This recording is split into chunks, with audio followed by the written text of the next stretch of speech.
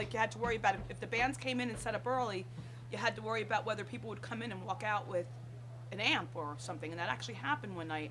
I can't remember the guy's name I was with, but he came in, set up his band, and as he was setting up equipment, somebody came in and was walking out with an amp, and we ran out to chase the guy, and I seen the guy who stole the amp stab him, and I was freaking out, but it was only like a surface stab. But this is the kind of stuff that we had to put up with in those days.